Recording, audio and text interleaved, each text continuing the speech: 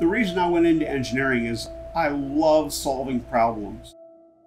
I'm kind of a born inventor.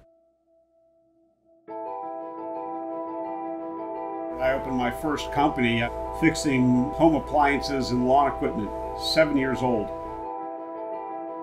In 1992, I was working as an engineer at Xerox Engineering Systems. When the engineer that, he said, I don't understand why we don't have flying cars. And he said, oh, what are you going to power that with? Cold fusion? I said, what's that? I normally have a lot of trouble with my nose. And, over the last couple of weeks now, I've had no issues. The air is so much cleaner without all of these fossil burning vehicles and fossil burning industry.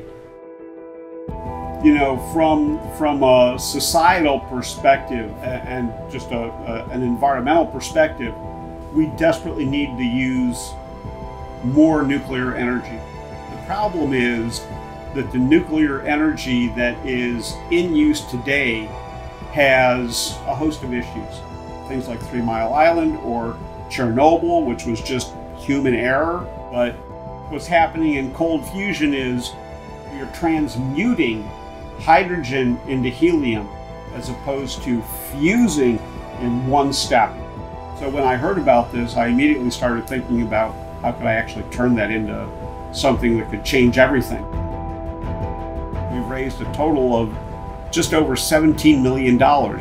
With that $17 million, we actually have 4 reactors running in our lab here in Berkeley right now. Very quickly, though, it's very probable that it will scale down to the point where it'll fit inside your cell phone. And your cell phone will come with a lifetime supply of energy.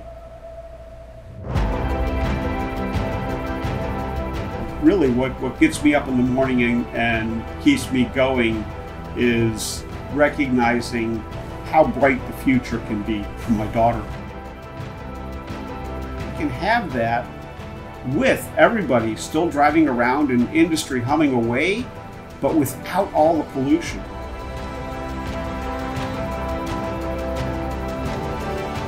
And that's what this technology can bring to humanity.